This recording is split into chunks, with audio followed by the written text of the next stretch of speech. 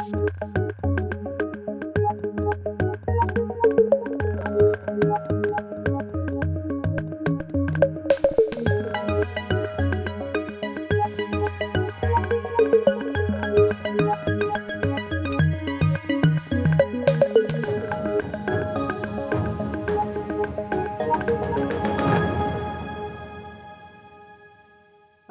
my name is Douglas Robinson. I am a solutions consultant at Beyond 20. In this video, we're going to be reviewing a small but useful feature that we can add to our incident management process that will allow us to search for an owner of a ticket, much like the search for classifications that you see off at the upper right-hand section of the classify area of the incident form. So what we're going to do is we're going to create a search just like this one, and we're going to place it right in this owned by area, right in the banner between the words owned by, and probably replacing the assign to.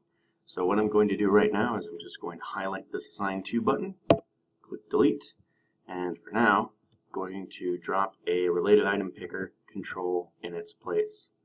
So here's our related item picker control.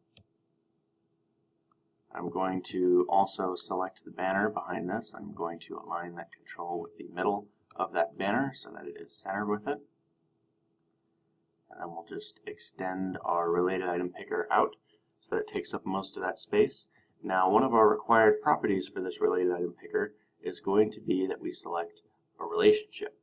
Now, I don't have that relationship built yet, so I'm going to have to create it.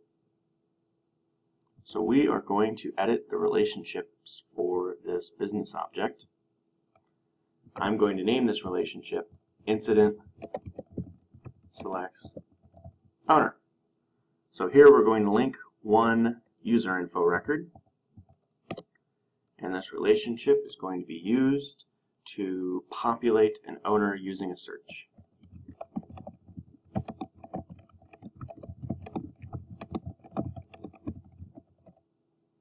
Alright, next we need to define our links for this relationship, which will be a custom link. Now we're doing this so that we can have this relationship auto-populate certain information into certain fields, such as the user's default team, into the incident.ownedbyteam field. So our constraint is going to be that userinfo.recID is equal to incident.ownedbyID.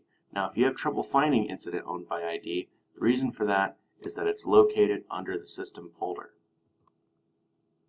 Now, we are going to auto-populate user info. Oh, we are not going to auto-populate userinfo.recID when we add it to the relationship. That would be bad. So we're going to bring that one over. And what we're going to auto-populate is we're going to auto-populate the incident.ownedbyID with the user info rec ID. So here I'll select owned by ID. I'll have incident.ownedbyID under the system info. Oops, I selected the wrong business object there. User info.rec ID. And then we will populate incident.ownedbyteam with userinfo.defaultTeam name. That should be all that you need to do to create that relationship. Next, we'll add it to our related item picker control. So we'll select our incident selects owner field, and where it says store display text in field, we'll just select owned by, because that's our owned by display name. And that's it. You can define filters here if you'd like to filter this to specific groups in your system. But this is all we need to do to get a search that affects, or that allows us to select users that are part of any team. So this is going to be useful for you if you have so many teams that a new user genuinely will not know what team they're trying to, or what team a user they're trying to assign something to a user is a member of. So next, I'm going to sign into the client tool.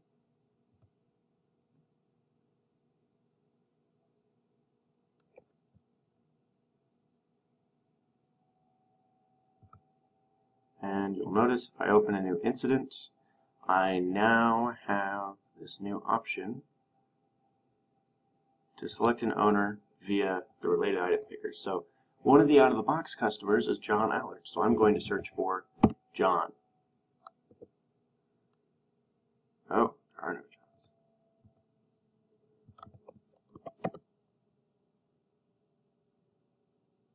I must have deleted John Allard in my example. We'll try Andrew. Ta-da! We can see Andrew Sims is now the owner. His default team of second level support is populated there automatically. And you also, if you wanted to, you could use the same little arrow button to bring up his user profile. So you can now actually see information about this user, so much like what you could do with a customer record using this little related item picker. So you can see his information like his name, his department, his office, his email address, multiple phone numbers, who his manager is, who their email is. Hopefully you don't need that information. And comments. And we can just as easily clear this out.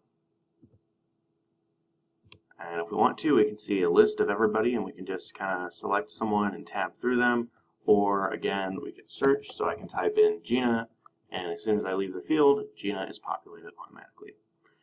That's all that we really had to show today. If you'd like to see more like this, feel free to subscribe to our YouTube channel at youtube.com/beyond20llc. And if you have any questions or would like to request a video, definitely leave a comment in the comments section.